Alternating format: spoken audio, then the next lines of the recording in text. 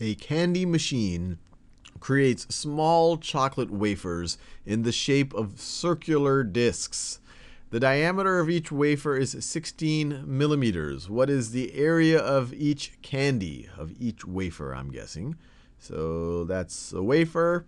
The diameter is 16, so this is the center. The diameter is 16 millimeters, and they want us to figure out the area. So that's equal to the diameter. So the area, and so the formula, that one of the famous formulas of geometry for the area of a circle is pi r squared, where pi is 3.14159, on and on and on, the ratio of the circumference to the diameter of a circle. R is the radius of the circle.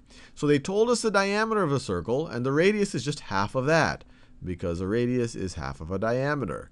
So the radius for this circle, for each of these wafers, is going to be 8 millimeters. So the radius, that part right there, is going to be 8 millimeters.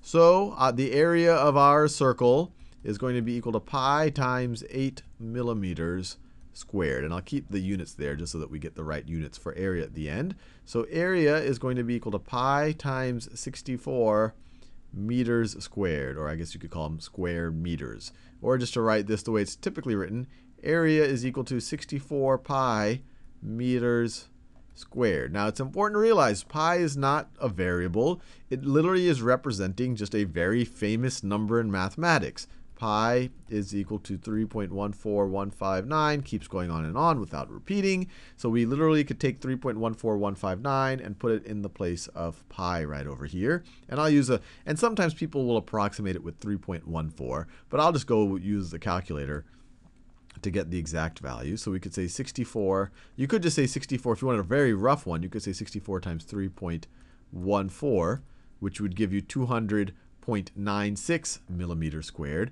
But if you wanted a more exact answer, you could literally go off and multiply 64 times pi. And I'm sure this calculator has pi stored in it up to some pretty accurate precision.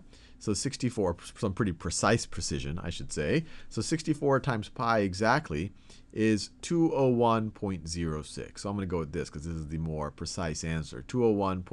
And the more accurate answer. 201.06. So this is 201.06 square millimeters.